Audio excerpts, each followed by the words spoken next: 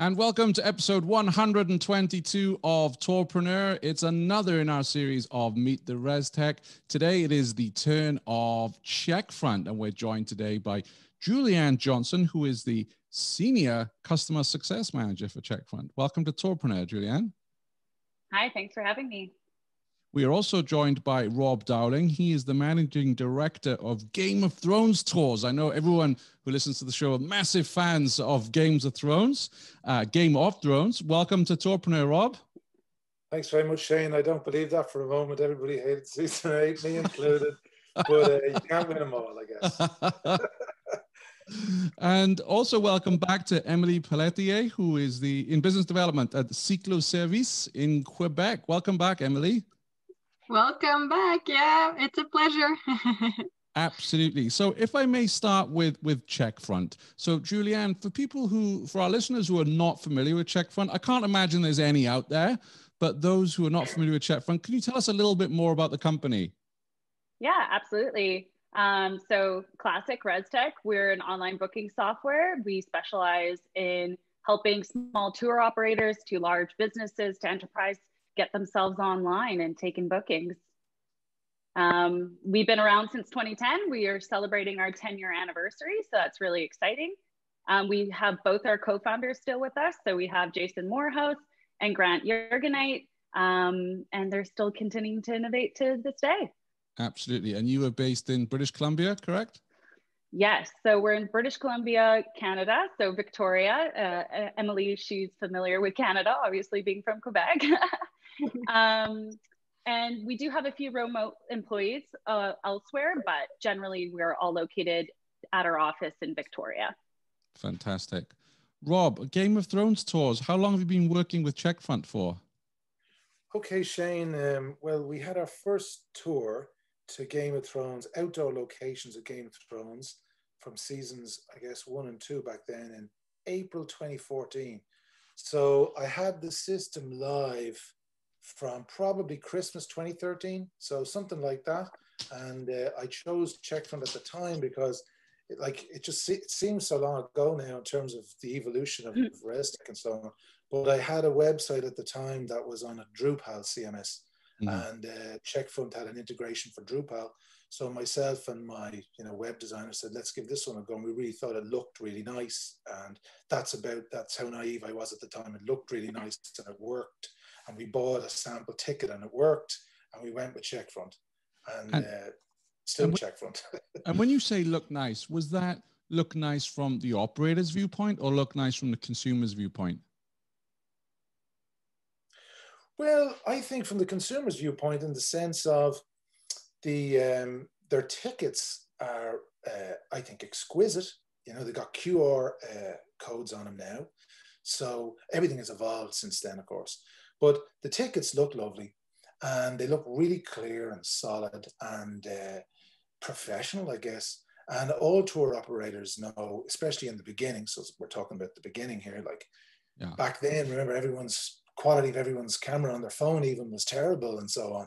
It just looked beautiful on a phone. So if you bought it on your phone, it looked really nice. And also from a user's point, from the operator's point of view, the display of data and reports and so on internally is very nice. Now, I've done demos, but I've also actually moved to another Rez Tech for a time and come back. And as I say, it's just my own personal preference. I really think it's exquisite, actually, the ticketing for customers. Great. And how did you, I know April 2014, well, actually January this year seems like a long time ago, let alone 2014, to be honest. Oh my gosh, yes. How did you discover Checkfront? How did you find out about them? Because you're in the Republic of Ireland, I believe, or Northern Ireland. Okay, so you're in Ireland. No, as you can probably tell from my accent, I'm in the Republic of Ireland. Yeah, so I can understand you. Whoops. Well, but I can do that too, if you like. What about as I you? say, I can fit in Northern Ireland too, by the way.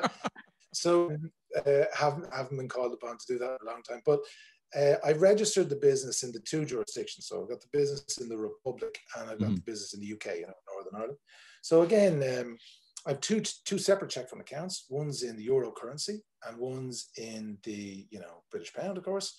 And I mean, it looks seamless in the website. You would never think that the one website, if you were to browse it as a customer, you would never think there's actually two accounts there.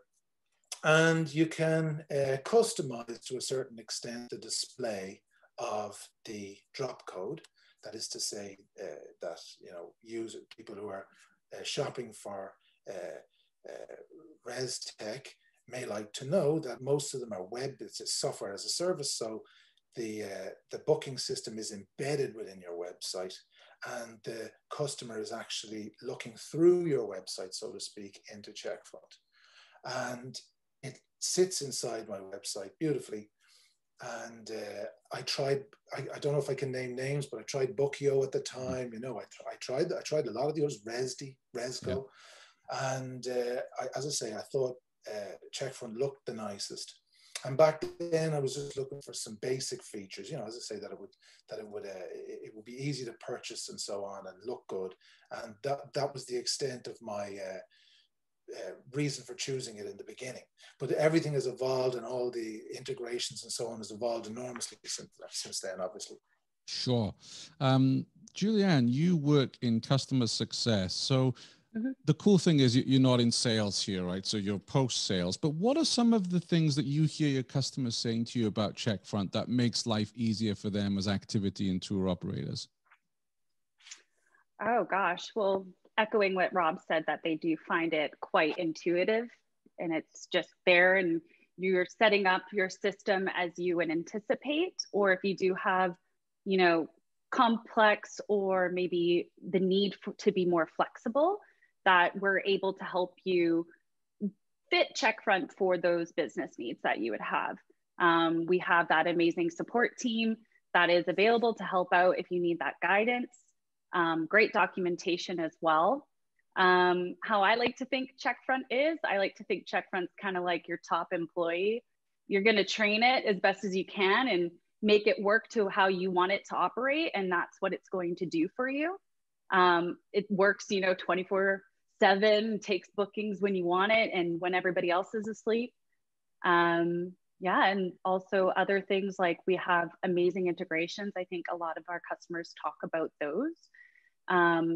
Most of the time when a company comes to me, they're saying, hey, I'm working with my accountant and, I need to get X, Y, and Z report. And I'm like, hey, are you already on QuickBooks Online? We have an integration there, and it saves them those extra steps that they thought they might have had to do within Checkfront.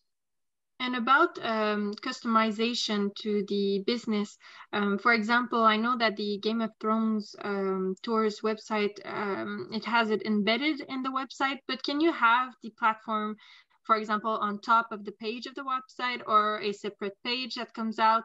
Can you customize these kinds of things? Yeah, sure. I'll jump in on that. So there are many different ways to integrate into websites. It depends on the operator's preference. So you can have it embedded on your website and have your experience there, or you could have it redirect to what we have is called a customer booking page, and you can have it completely separate from your website. You can get super fancy and utilize our API and completely customize your booking experience with that.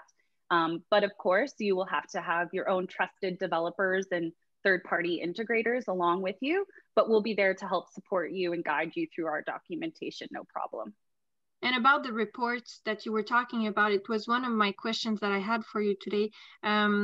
Is it easy, like without calling anyone, to get a report of something very specific at any time in your system? Yeah.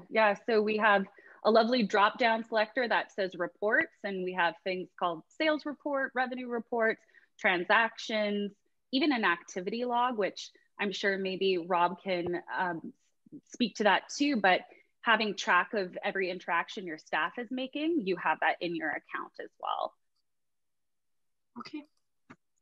Do you have another question, or? Go for it, Emily.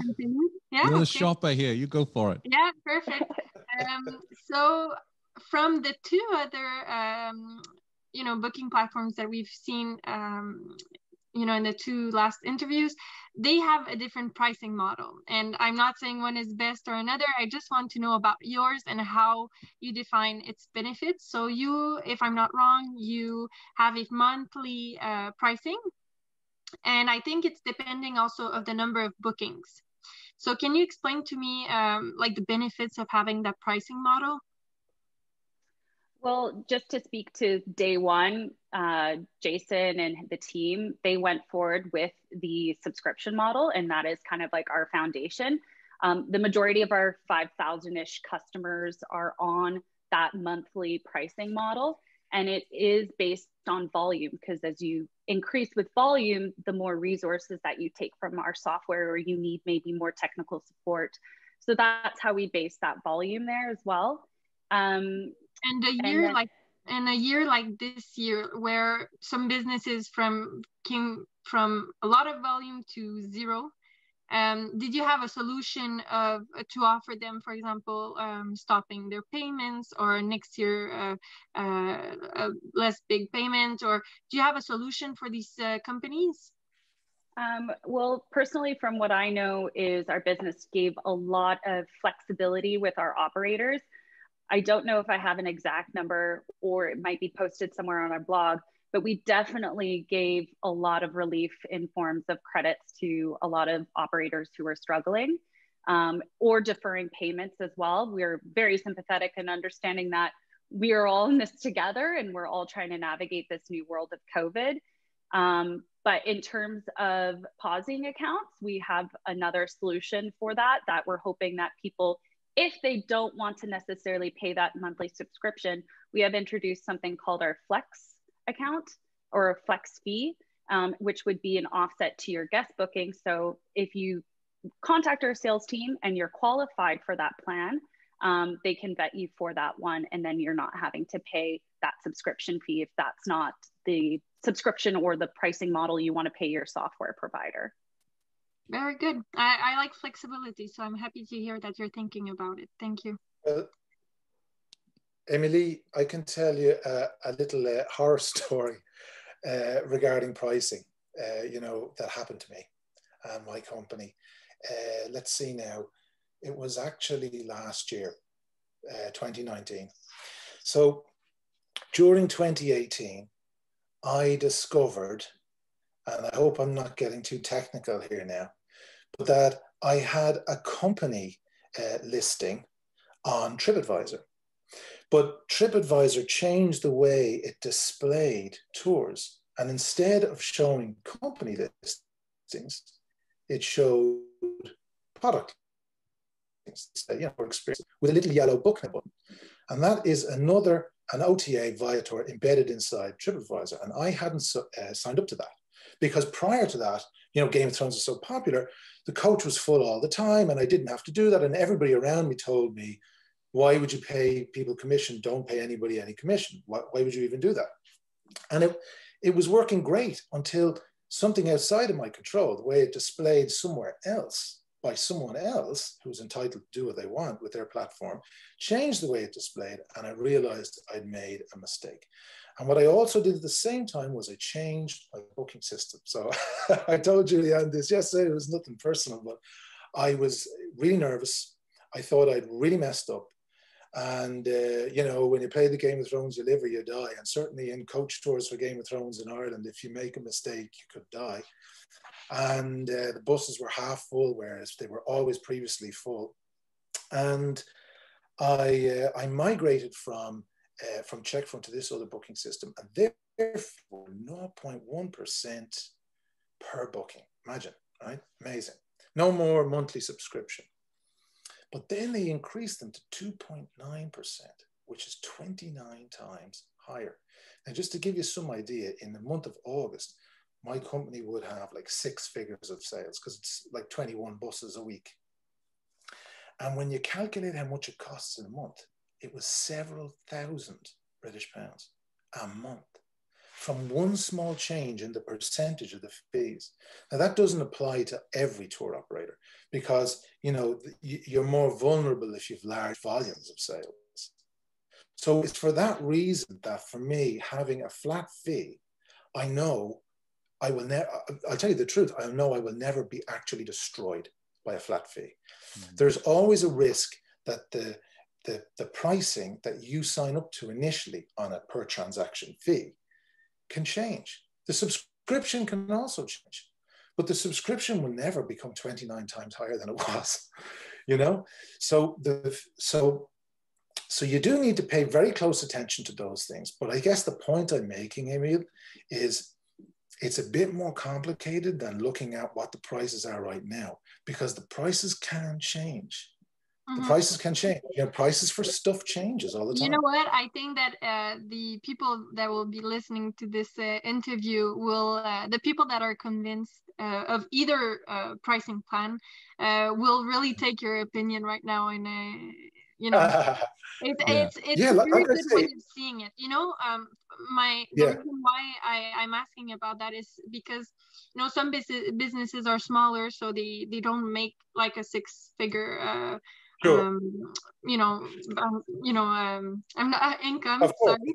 And at the same time, they're not sure of how many customers they'll have their first year, second year, third year. So either plan is good. I think it's just that you have to adapt it to your situation. So I'm happy to hear your way of seeing, well, what was good for you, because other people, it would be good for them. You know, so the subscription system is a bit like, you know, your mobile phone. So, okay, it might be a little bit more, but, you know, that's what you're going to be paying every month.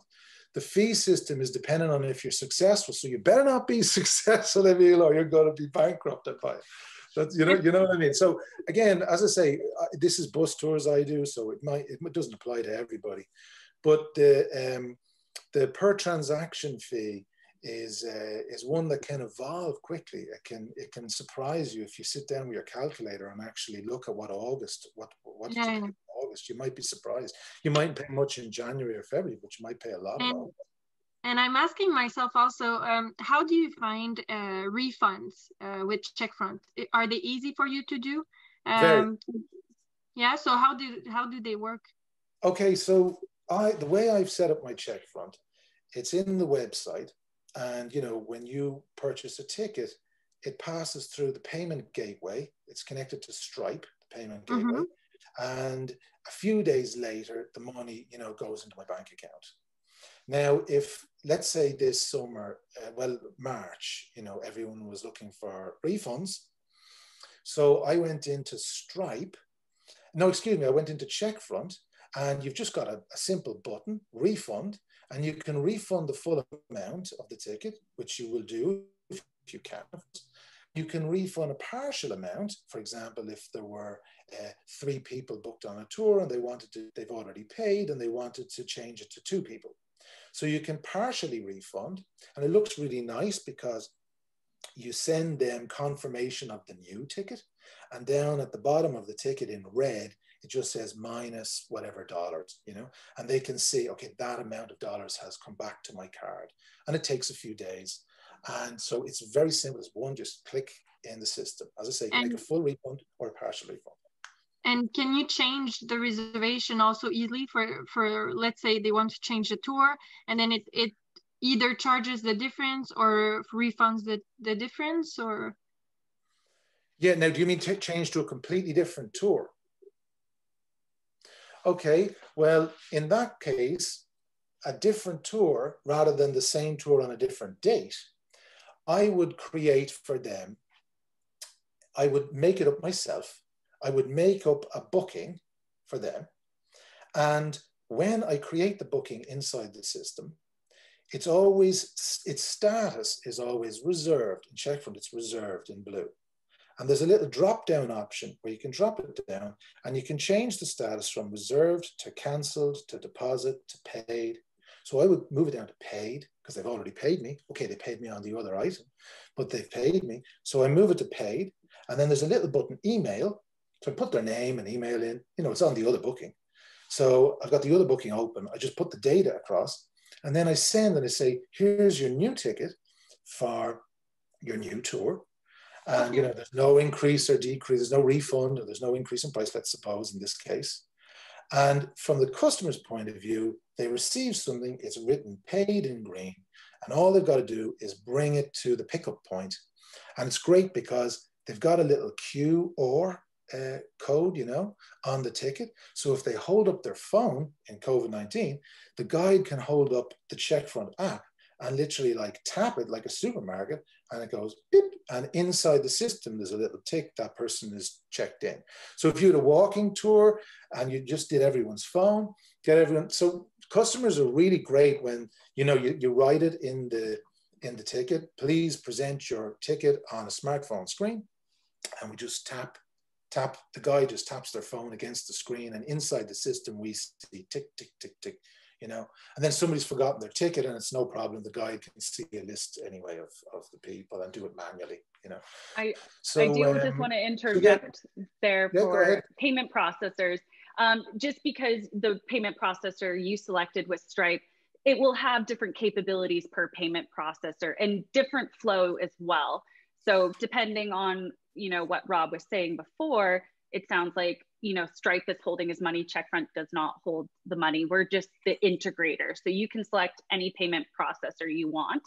I love how he described the refund process, because that's exactly how it is. And it is very easy. You look at your ticket, or we call it an invoice as well, but, you know, UK, North American lingo. And it's just a transaction tab, and you can see all the transactions. So depending on your payment provider, if it's within a certain authorization phase, you should be able to make your refunds accordingly to that. And then in addition to that, I wanted to point out, when editing a booking, yeah, you can absolutely create a new invoice if you wanted to, or you could edit that existing invoice if you wanted to. And if your payment provider also provides tokenization and it's actually an increased cost, you should be able to charge that card too. But again, it's dependent on your payment provider.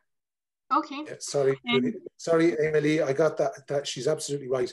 The way I said it can drop down the list and change from, you know, booked, paid, or whatever, it's reserved, paid. I can also change the item, that is to say the product, and just change it to another product name that's inside the system.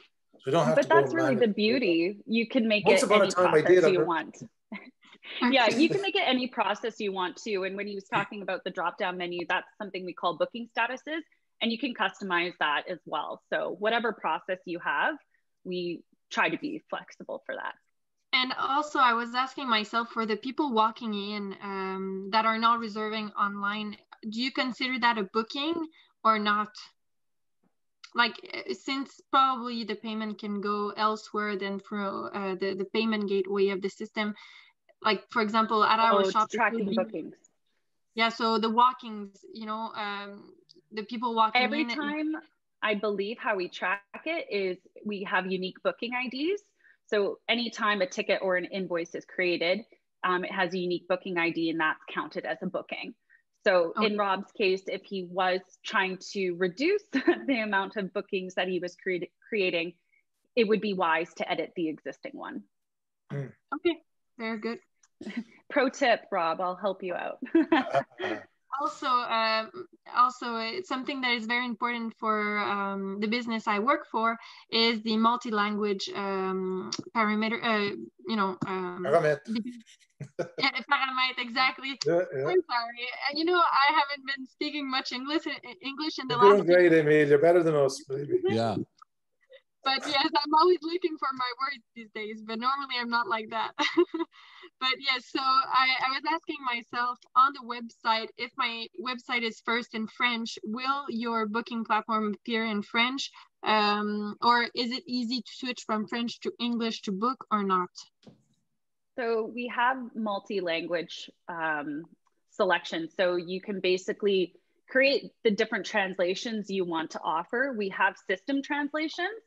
And you can also add to that as well, but you would select one to be your preference. And then depending on how you have it on your website, if it's embedded, I'm not sure if Rob has different languages, it would show that it has language, and you could select a different one from that screen. You know, Google Translate has those capabilities as well too, but if you want to translate the system, I recommend using the Checkfront translation. And another question, I have a list, a question I have is the connectivity, with the OTAs like TripAdvisor and all. Would these reservation count as a booking also? I guess you answered that question a little early on, but how do you connect the OTAs to the booking platform, and do you consider them bookings or Oh, you accidentally muted. But I feel like it would be considered a booking because it is creating a booking ID. But really, that might be a follow-up question that I have to get back to you on. But Emily, I'll try to still answer while you're figuring out your audio, or are you back? I think you cast a spell there, Julianne, as she was asking a tricky question of you. I know, and I didn't have the answer, but... And if I don't, I will follow up with you and get you that exact answer as well. But in terms of connecting to OTAs, if you have the OTA account and you're approved on it, because I know some have, different guidelines like country or tour type. If you have it, then we're able to connect to that as well. The only thing that you need to keep in mind is restrictions on the OTA end as well. They might have something where you have to have certain ticket types. So then your Checkfront account and your offerings would have to match if you wanted to connect to a particular OTA. Perfect, thank you. And I don't know if you solved that, but I had a problem with the connection. Now everything is back. Everything is back. Excellent. How does Checkfront cope with, or what do you offer in terms of digital waivers, Julianne? So we have digital waivers and documentation. So you can customize it kind of WYSIWYG style and feed in information from the customer's booking as well. And it will be attached to the ticket or the invoice. We also have additional something that I think is very important during COVID is we have per guest detail too that you can put in with that. So then every guest would have to sign a waiver as well. Right. Just going back quickly to payment. So you mentioned you have the subscription model, then you have payment flex. So if someone is wanting to switch to you today and they want to go on the flex, which is the booking fee model, is that something that's open to everyone, or how does that work? How do people qualify for that option? Yeah, well, the best people to answer that is our sales team. But I do know that there are certain restrictions for countries and also payment provider, because we need a way to be able to collect that fee without having some sort of depository or sending you an invoice. So we partnered with Stripe on that. So you have to be using Stripe and you have to be in a particular country. And also I believe the other qualifications would be things like booking volume, which would be also booking value as well, because we want to make sure that we would obviously get paid as well too. Yeah. And I believe that's a 5% booking fee. Is that correct? I believe it is a 5% booking fee. Yes. But I believe if you talk to our sales team, I feel like that's where they'll have those conversations on what the fee is. But 5 is our guest fee. Maybe we can get some clarification and we can add that to the show notes today, which is at tourpreneur.com/122 for our listeners who can go and check that out. That might save some time with people reaching out to you. Rob, I know we have Julianne here, but I don't want you to be embarrassed by this question. What is the one feature or function you wish Checkfront would offer that they don't currently? Okay. I won't say it's a concern that I would confine specifically to Checkfront, but kind of all of them. But we've got a bit of downtime now, with the lockdown and stuff. So I've got a chance to think about this aspect that's been in the back of my mind, and it's everything to do with mobile payments, Google Pay, particularly in India. There's a vast number of Game of Thrones fans in India that seems to be infinite. And so many will go to the UK. So it's very recent that they're all in Google Pay. So I think the landscape on the payment side is going to evolve quick in the next 10 years with mobile wallets and things like that. And, I could be wrong. It could still be Visa and MasterCard and Amex in 10 years' time.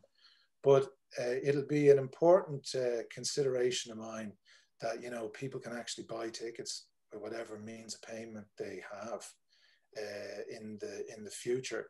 And that would matter more to me now than, for example, a marketplace where we can share drop code, or you know, a mail chip integration, or you know, this is sales we're talking about. So it's not really a criticism right now, but because they have API connection to Get Your Guide, API connection to the other OTAs, you know, Viator, Reserve with Google. So they're nothing alarming there. We're good with APIs there. But the part of the back end I would look at, and if I was looking at other booking systems, I would look at would be, you know, what's going on in the evolution of payments, you know, different forms of paying for tickets. Mm-hmm. Julianne, is that something Checkfront and Jason and Grant are looking into?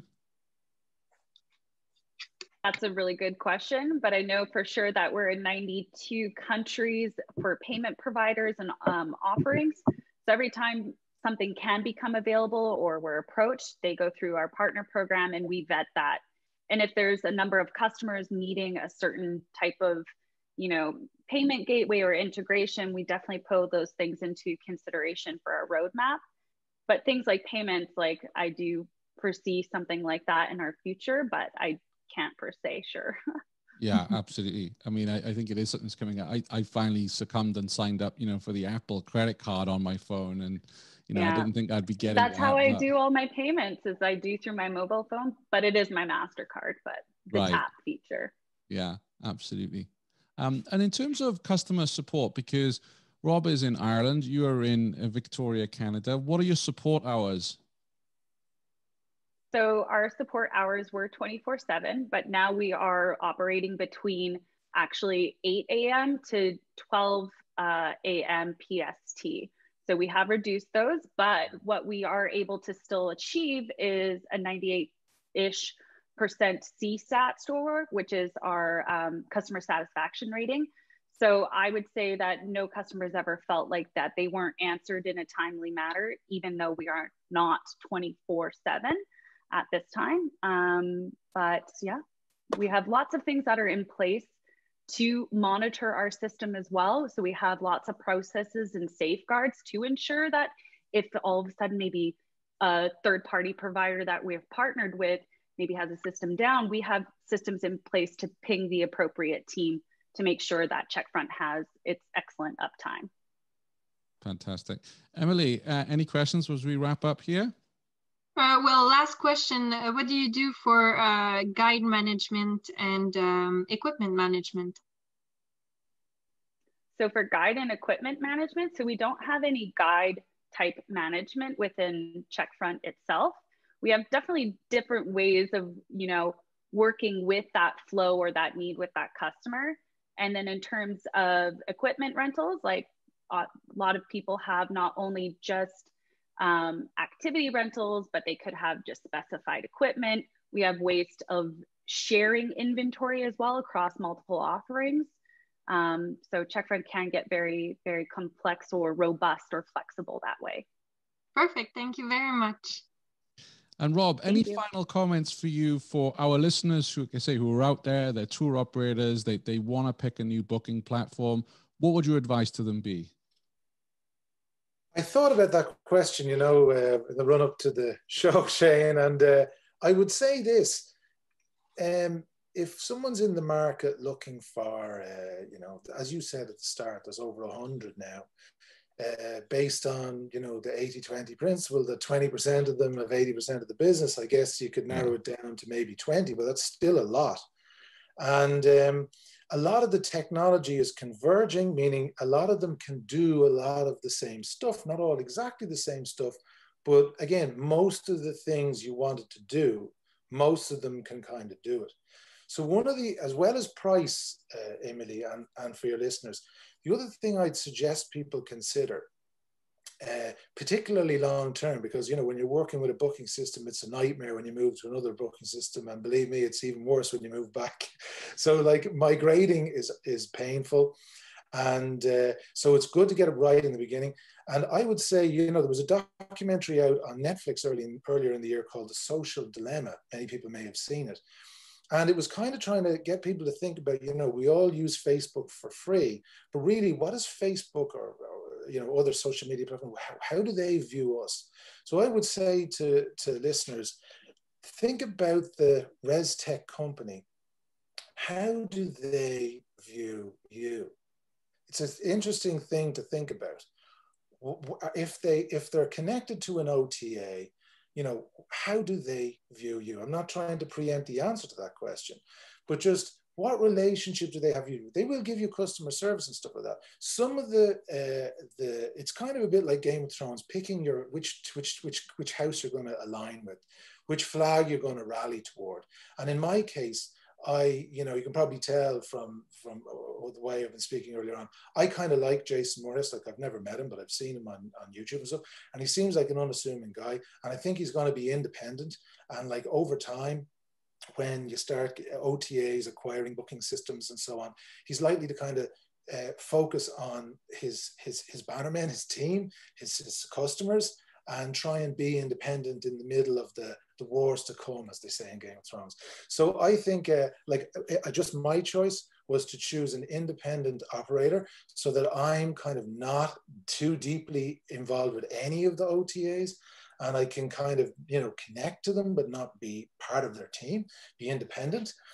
But so I came to that conclusion by thinking about how do the operators see me? And, you know, do they want to help me, or are they offering me all sorts of stuff and enticements? And why are they offering me such free stuff and all these enticements, you know, things like that. So that would be my advice, is think about how these days on YouTube, you can Google the bosses of these companies and listen to them speak, and think about them as people, and think about if you'd like to team with them. Very good. Fantastic advice. Fantastic. Well, thank you, all three of you, for giving up some of your valuable time. I know you're very busy, for coming on to the Meet the Rez Tech series. Rob, I would love to invite you on to a future episode of the show. I would love to learn more about the story of Game of Thrones tour. I know my listeners will be screaming for that as well. Yeah, I'd be delighted, Shane. As I say, I like to talk, as you can tell, so I'm very happy to do that sometime. Fantastic. Julianne, thank you very much for coming on. Thank you, everybody. Thanks. Thanks, Julie. Merci beaucoup. Ça fait plaisir. Au revoir. Au revoir.